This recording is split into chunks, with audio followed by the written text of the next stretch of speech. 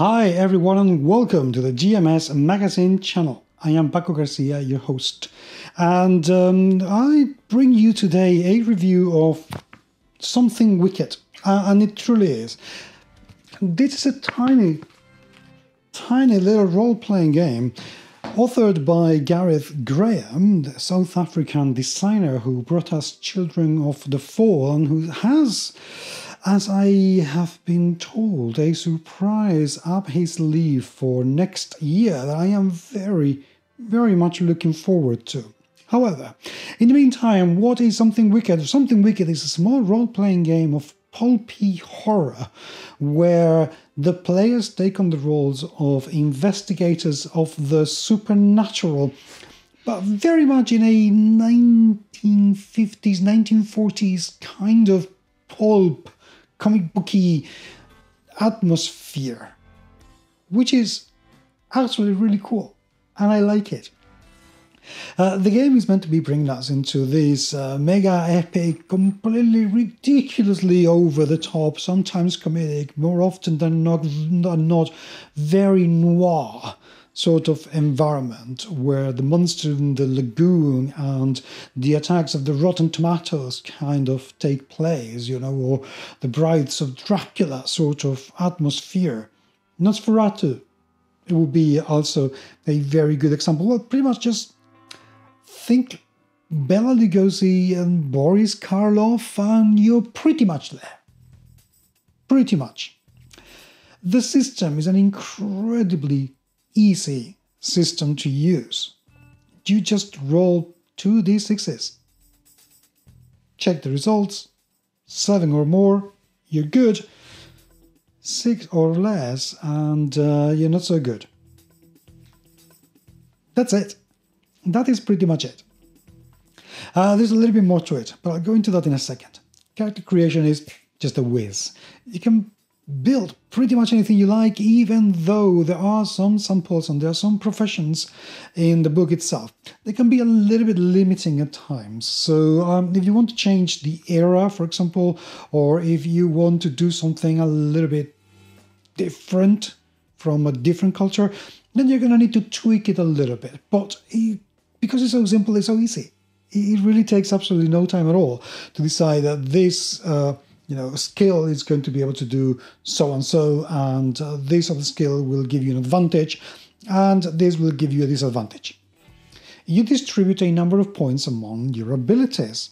Some abilities you will be very good at, and some invariably you're going to be bad at, unless you want to create a really flat character that isn't very good at anything, but it isn't very bad at anything either. That's entirely up to you. But the game has been designed with the idea that, yes, you're going to be good at things, and you're going to be bad at some other things. So that way, working in teams is actually necessary, because you will need to complement each other's abilities and skills and expertises, so you can actually survive whatever it is that you're going to come across.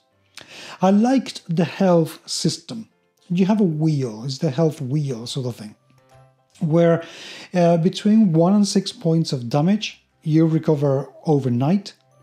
Anything between 7 and 9, that's going to take you a little bit longer. These are serious wounds.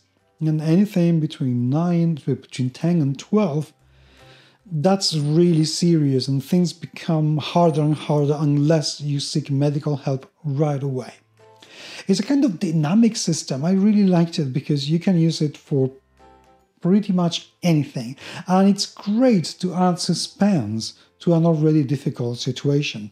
It is lethal enough that you don't want to ignore it and forget about it, but it is easy to deal enough that having a break can actually save your character's life. So it very much puts the resilience of the characters to the test. The book production is actually very good. The illustrations are lovely.